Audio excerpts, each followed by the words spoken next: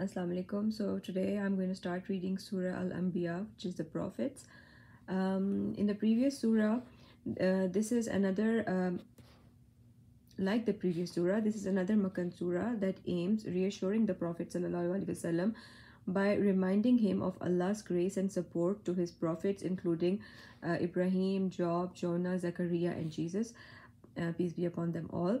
The Prophet ﷺ is said to be sent as a mercy for the whole world. Warnings of the horrors of Judgment Day are dispersed throughout the surah and are carried over to the next surah.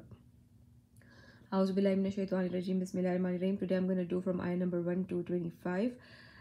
Indifference to the truth. The time of people's judgment has drawn near, yet they are heedlessly turning away. Whenever new reminder comes to them from their Lord, they only listen to it jokingly, with their hearts totally distracted. The evildoers would converse secretly, saying, "Is this one not human like yourselves? Would you fall for this witchcraft even though you can clearly see?" The Prophet ﷺ responded, "My Lord fully knows every word spoken in the heavens and the earth, for He is all hearing, all knowing."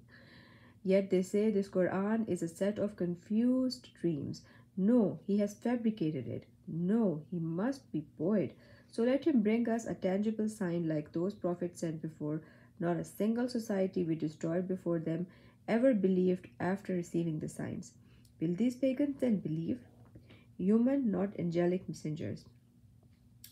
We did not send messengers before you, O Prophet, except mere men inspired by us. If you polytheists do not know this already, then ask those who have knowledge of Scripture. We did not give those messengers supernatural bodies that did not need food, nor were they immortal. They were fulfilled. Then we fulfilled our promise to them, saying, saving them along with whoever we willed, and destroying the transgressors, or the ones who cross their limits. Reasoning with the Makkan pagans. We have surely revealed to you a book in which there is glory for you. Will you not then understand? Imagine how many societies of wrongdoers we have destroyed, raising up and other people after them. When the wrongdoers sensed the arrival of our torment, they started to run away from their cities.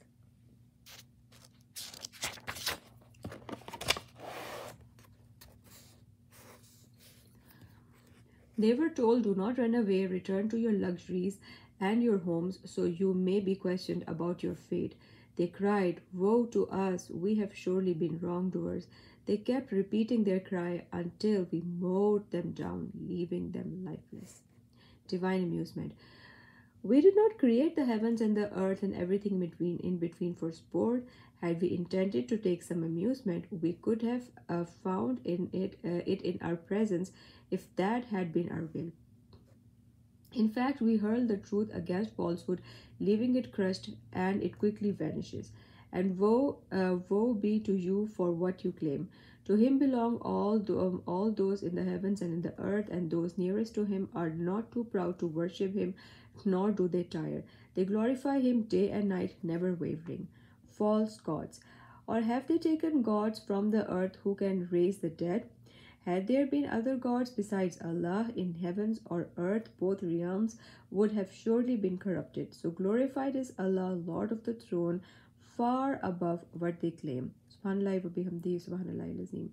He cannot be questioned about what he does, but they will be questioned. They will all be questioned. Or have they taken other gods besides him? Say, O Prophet, show me your proof. Here is Quran, the reminder for those with me, along with earlier scriptures, the reminder for those before me. But most of them do not know the truth, so they turn away. We never sent a messenger before you, O Prophet, without revealing to him, "There is no God worthy of worship except me, so worship me alone." Inshallah, we'll continue on Monday. Fi amanillah.